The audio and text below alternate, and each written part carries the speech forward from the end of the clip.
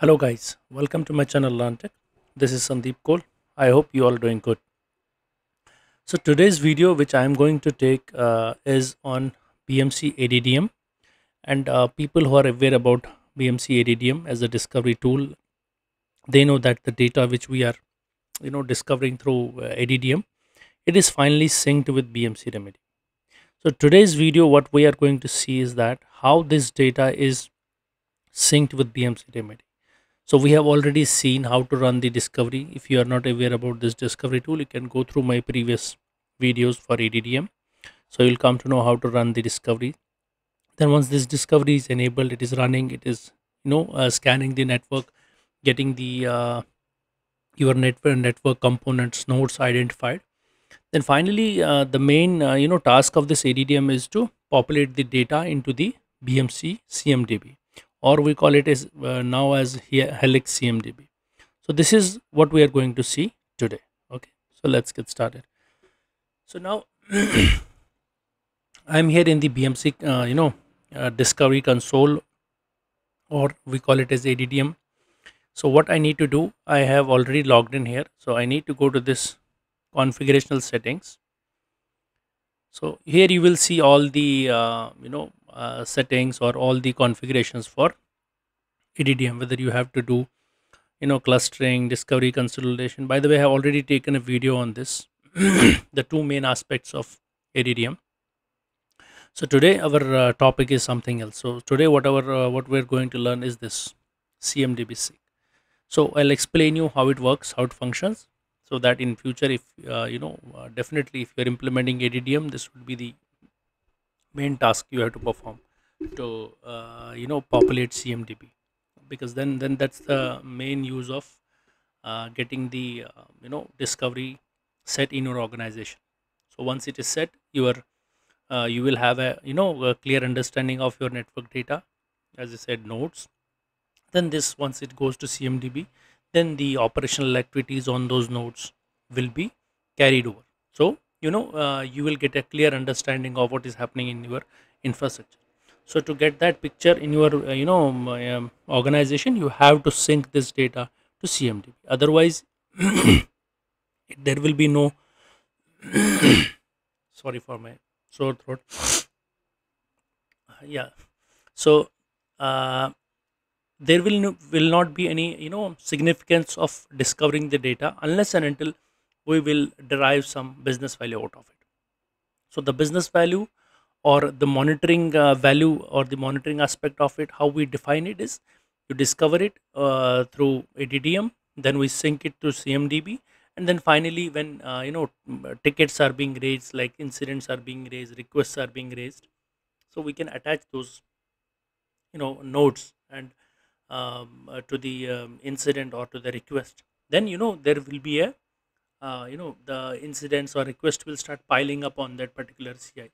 So at a particular moment, if you open the CI in CMDB or a discovered item, you will come to know that what is happening on that, like how many times it was upgraded, whether there were any issues on it. So you'll all get a clear picture of that. So that's the main reason why we do this sync. So now how to do it? So we have to go here in the CMDB sync. This is a very clear basic thing, because both are PMC tools. So the the sync or the configuration is simple. Now they have earlier we used to do it only through AR, but now they have added some more additional parameters. So now to add a new sync, I have to click here on add CMDB connection. Now you have to fill in these details. Okay.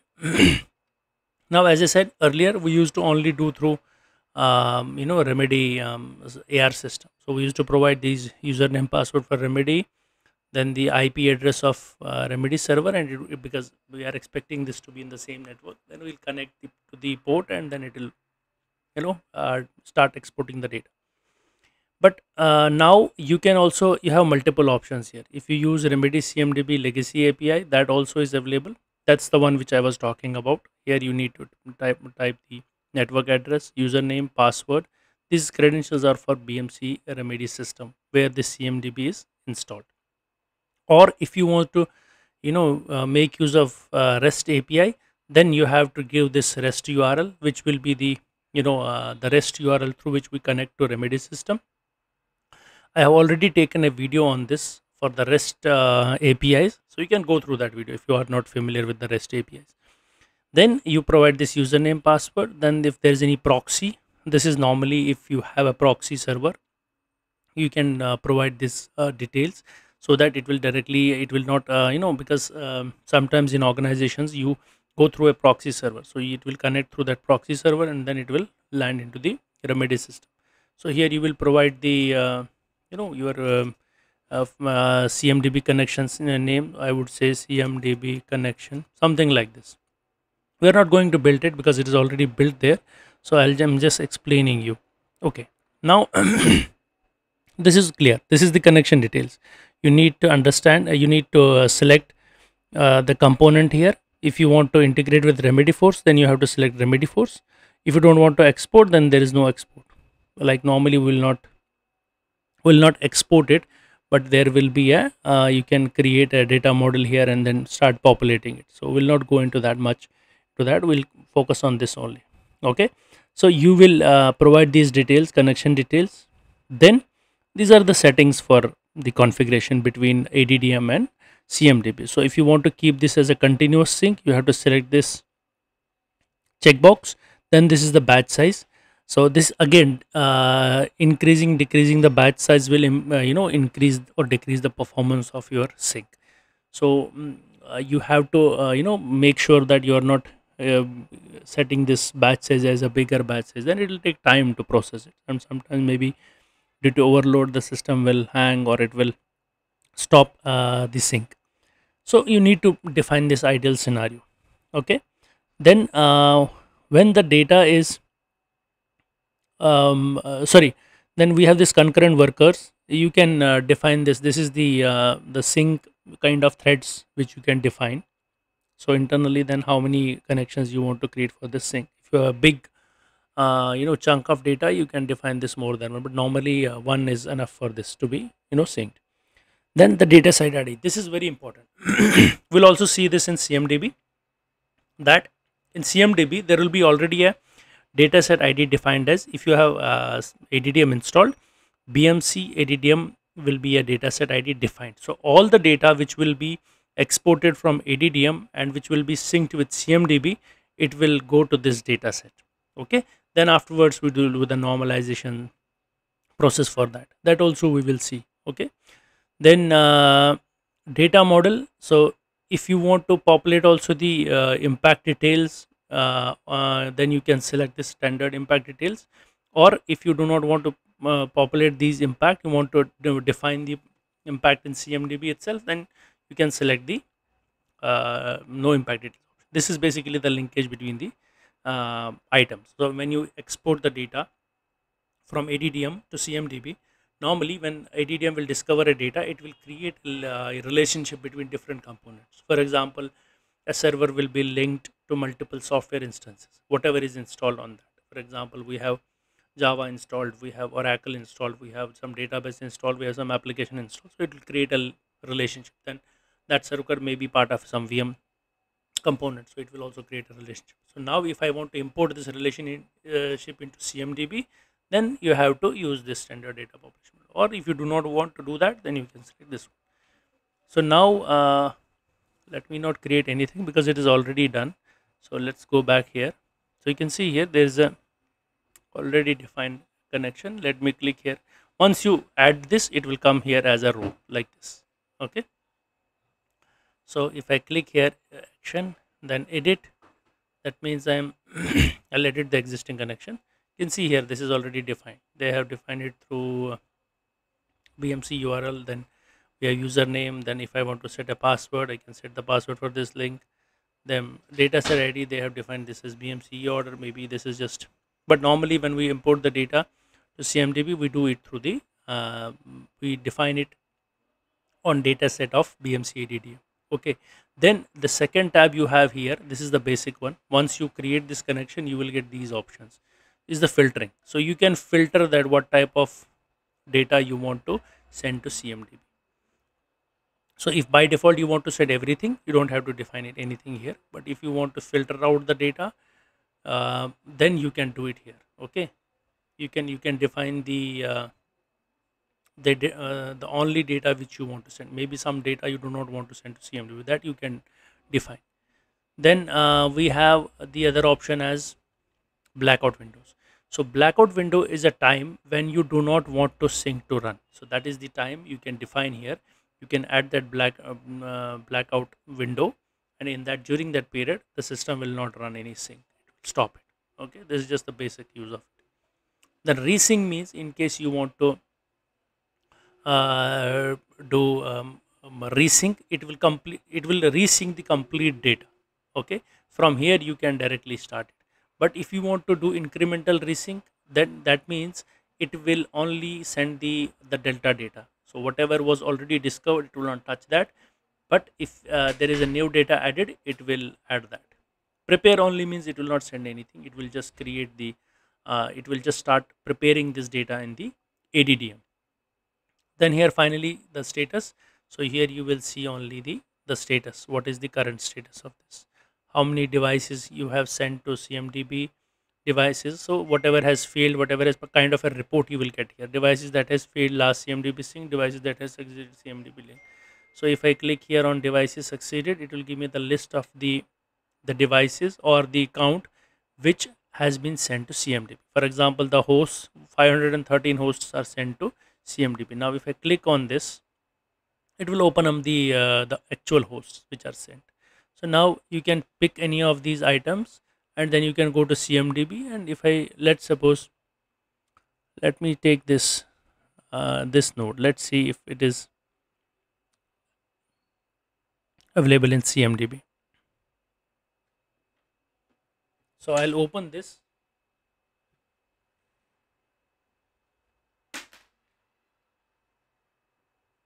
So we'll, this is the service modeling console. We just want to do not want to go here because I have already explained this. So hide visualization. Let me just copy this name. Okay, this is the ADDM part. ADDM part we have already seen. Let me go back here. Let me go back to the main console where we were. You can just go back. So because we were just seeing the data which was synced with CMDB. So it will give you the type of the data which was sent to CMDB. This is the data which is basically which has succeeded the sync. Now also if you want to see what data has failed, so you can click here, devices failed last CMDB sync. That also can be seen here. So there isn't currently anything which has been which has failed to sync, but definitely in a real time environment there will be items which have failed to sync. So you need to go to that, then it will give you a message, it will give you an error. What type of error it is? Maybe that is a legacy device not identified by CMDB. There is some other issue, there are some parameters missing. So you can get that error. Definitely you'll come to know that what is the issue. Then you can fix that issue, then do the resync, then that time it will sync it. Now if I go here in actions again for this particular sync, so from here I can disable sync, I can resume the sync, I can reset the counters. So let me say resume sync. So resume sync means currently it is being paused. So once you resume it, you can see here CMDB connection okay, that means it has tested the connection. You can also go to the details section, and there also you can test this connection. If I say test connection, okay, connection test successful, that means it is connected to CMDB. And once you run it, that time also it will make this connection okay if it is okay. And then it will, now the currently the sync is on. So let me say apply. That means it will now start syncing to CMDB. So once it will start syncing, it will take the data, and this is what I explained you, that it will now push it to CMDB. Now let me go to CMDB portal. So here I have just copied a name of an item. So let me do a quick search on it. Let's see if we are able to. Just a minute. Okay, the name was this. So that was the name of the item. Yeah, so I just made a search on it because this was the host which was discovered by ADDM, and now you can see it is already successfully synced. So it is part of our CMDB now. So similarly, when you run the sync in your environment, the data will be the data will come to your CMDB system. Then in the CMDB you can basically, once it comes to CMDB, it becomes a CI. Then you can raise tickets on it, you can create a relationship in it, you can define the relationship, you can view the relationship. For example, for this particular item, you can see the relationship with it, like how many with different softwares it is linked, with how many different hardwares it's linked. You can see all this here. Click here, it will bring me the other relationships, the parents of it. So this is basically service modeling. In CMDB also you can do it, in ADDM also you can do it. Then if I go in edit mode, I can also edit this item. So once it comes to my, CMDB, then I also can edit this. Okay, if I click on show CI details, then you will come to know that you will see all the details of this particular CI, like what is the name, description, what type of host this is, all the basically the node related details. And then currently, if you see this particular this item, it has already been reconciled. So the dataset ID here is BMC asset. But when you will bring it to the CMDB system, that time this will be BMC dot ADDM, or whatever asset ID you have set here, dataset ID you have set here in discovery, the same it will go to. Then you need to do a reconciliation. Okay, you need to run this reconciliation. I have already explained in my videos how to do CMDB reconciliation, normalization. It's all explained in my videos, you can go through that. So you need to run the reconciliation process. Then once it's reconciled, then it will come into the main CMDB process, because otherwise you will not be able to, even though it is in CMDB, but it will be still in the BMC ADDM dataset. It will not be a part of the golden dataset, which is BMC asset. Okay, so you need to reconcile it before you start using it in CMDB. So maybe you have imported the data, you have run this thing, and then you are wondering why the data, why I'm not able to see it in the actual CMDB. While creating tickets, I'm not able to relate it because it's not reconciled. Okay, you need to reconcile it in CMDB to get it, to merge it with the CMDB CI's family. Okay, so now if let's suppose this CI, if I right click on it, it will give me some options, like for example, group children, show CI details, edit instance, mark as duplicate, expand parent. So now there is this launch option. If I click this, so it will show me some different options, like for example, which I was talking about. Sorry, I have just missed it. So here, if I see BMC incident management, so here I can see view related incidents. That means how many incidents are related with this particular CI. That also I can see from this CMDB. So that's part of BMC Remedy or CMDB, that I also explained how to view this in BMC CMDB, how to view it. Will not go much into this detail, but you can also, this is also an option to see it. So I think this is it from my side for this particular. This was very small short video. It's basically a basic thing. There is no much depth in it. It's like simple configuration, because both systems understand each other. You have to just enable the configuration from here, and then it will start working. If still you have any doubts, you can ask me in the comments. I would definitely answer your or clear your doubts. Okay, thank you.